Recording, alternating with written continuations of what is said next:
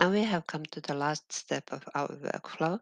So we have clustered cells and we are ready to detect and visualize market chains for those clusters. In this video, you will learn what we mean with a market chain, what aspects of single-cell RNA-seq data complicate differential expression analysis, and why we want to filter out genes prior to statistical testing. So let's start with the market chain. So here we have two UMAP visualizations of the same data. On the right-hand side, we have colored the cells by the cluster they belong to. So each dot is a cell here. On the left-hand side, we have colored the same cells by the expression of this particular gene. And as you can see, it's expressed in cluster 3 and not so much at all in the other clusters. So it's a good marker for this cluster. So why is differential expression analysis of single-cell RNA-seq data challenging? The data is noisy. The starting material is low, hence we get low counts, so low UMI counts. We get high dropout rate, meaning that there can be genes which are expressed, but we just don't detect them. And there can also be amplification biases, so some transcripts get better amplified than others. Also, the total number of UMIs per cell varies a lot, so we have uneven sequencing depth. We tried to deal with all these problems earlier in the workflow in the normalization, for example. So now there are different kinds of tests to investigate differential expression. The default one is a non-parametric test. It's the Wilcoxon rank sum test or Mann-Whitney-U test. The thing to remember with that one is that it can fail in the presence of many tied values, so when there are the same values. And this is of course the case because we have a lot of zeros because of the dropouts in our data. Then some tests are specific to single-cell RNA-seq, like the MAST test, and it can take advantage of the fact that we have large number of cells. In other words, we can consider the cells as samples, so we have large number of samples for each group, each cluster we are testing. And MAST can actually account for those stochastic dropouts and bimodal expression distribution. So down here you have some examples of expression distributions of different genes, and you can see that there are all sorts of shapes, including this bimodal one. Then there are tests which were originally made for bulk RNA-seq data analysis, such as DSeq2. It is based on negative binomial distribution, and it has been shown to work okay for the UMI data. Now, DSeq2 is actually very slow, so you should use it only for comparing two clusters, not comparing one cluster to all the other cells. The other thing to note is that uh, you should not filter genes prior to using DSeq2 because the way how DSeq2 works is that it models dispersion by borrowing dispersion information from other genes which are expressed at similar level. So I have borrowed this slide from Vishwa Kimire from the University of Helsinki just to remind you how the Wilcoxon rank sum test works. So in our example, we have one gene, gene A, and we have two clusters, cluster 1 and cluster 2. Each of these clusters have 4 cells, so we have measured the expression in these 4 cells, and the values are here. So now we take these expression values from both cluster 1 and 2, put them in the table in increasing order, and then we give them rank values. So the first two are the same, so this is a tied situation, so we instead of writing 1 and 2 here, we put 1.5 to each.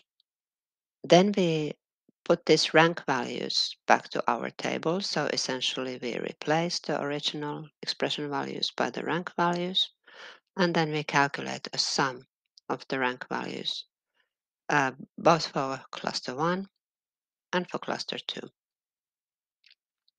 Then we calculate U statistics for both cases. So here is the formula. We plug the numbers here. We had 4 cells, so hence our n is 4. And these are the ultimate U statistics values we get. We take the smaller one, which is this one here, and then we compare it to the U critical value. And as we can see, this one is bigger than 0. So our conclusion is that there is no significant difference of this gene between cluster 1 and cluster 2. Why would we want to filter out genes prior to statistical testing? We test thousands of genes, so it is possible that just by chance we get good p-values for some genes. So those genes might not actually be differentially expressed, but we just get a nice small p-value for them. So they're actually false positives. And we want to, of course, avoid this problem. So there are many multiple testing correction methods available. All of them, the idea is that the amount of correction you apply depends on the number of tests. So the number of genes tested, because each gene is an individual test. The Sera package, and therefore Chipster, uses the Bonferroni correction, which is actually quite a harsh correction method. And what it does, it takes the raw p-value and multiplies it by the number of genes tested. So you can see that it's our interest to keep this number small. And well, of course, so in addition to this, the filtering also speeds up testing. So I will soon show you how you can filter, but let's first have a look at the tools that are available in Chipster for this. So there are actually 2 analysis tools that do differential expression analysis. So one of them is built in the clustering tool already. So the tool is called Clustering and Detection of Cluster Marker Genes. It does a lot of things.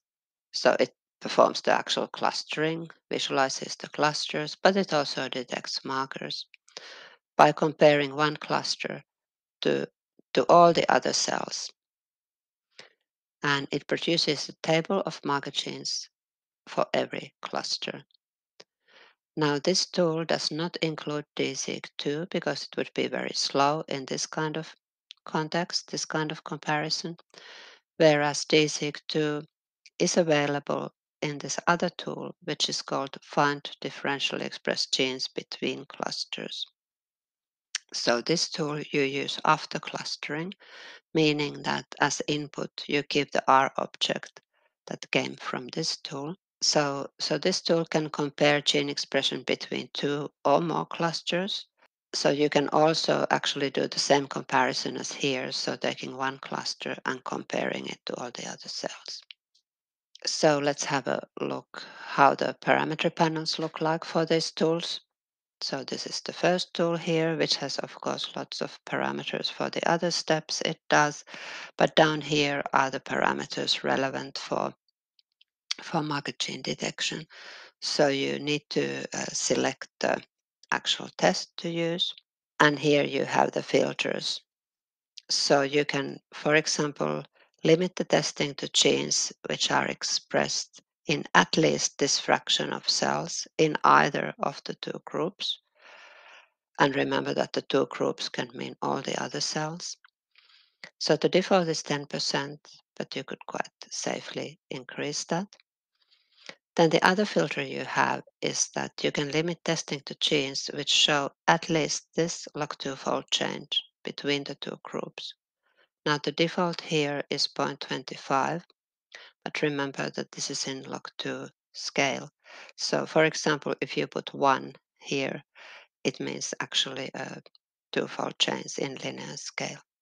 Or if you put 2, it would mean 4-fold in linear scale.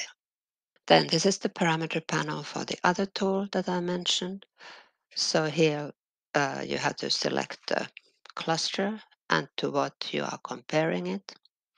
Then again, the same parameters as I just mentioned. So the fraction of cells where the gene has to be expressed, here I have increased it from the default, and also the log2 fold chains that you require. There is also one more parameter here where you can say whether you want to have only the genes with positive fold chains to be reported. Then the result tables you get look like this. So they have the adjusted Bonferroni adjusted p-value, which is of course this is the most important column here. You have also the log2 fold change, the original p-value, and then the percentage of cells expressing this gene in uh, in the two groups of cells that you are comparing. And here you also have the cluster number.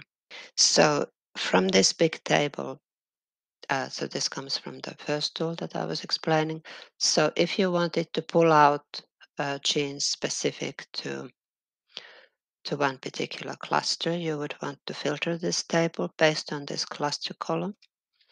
And there is a tool for that in the utilities category called filter table by column value, where you need to tell which column you use for filtering, what is the cutoff, and how do you compare the value to this cutoff. So now we require equal to because we want to have only genes, marker genes for cluster 3. Then there's also a question, does the first column have a title? And we say no here because if we look at the table, the first column does not have a title because it's a so-called row names column, typical for R. And then finally, when we have our cluster marker genes, we might want to visualize them. So there is a tool for that, visualize genes, which produces this kinds of plot.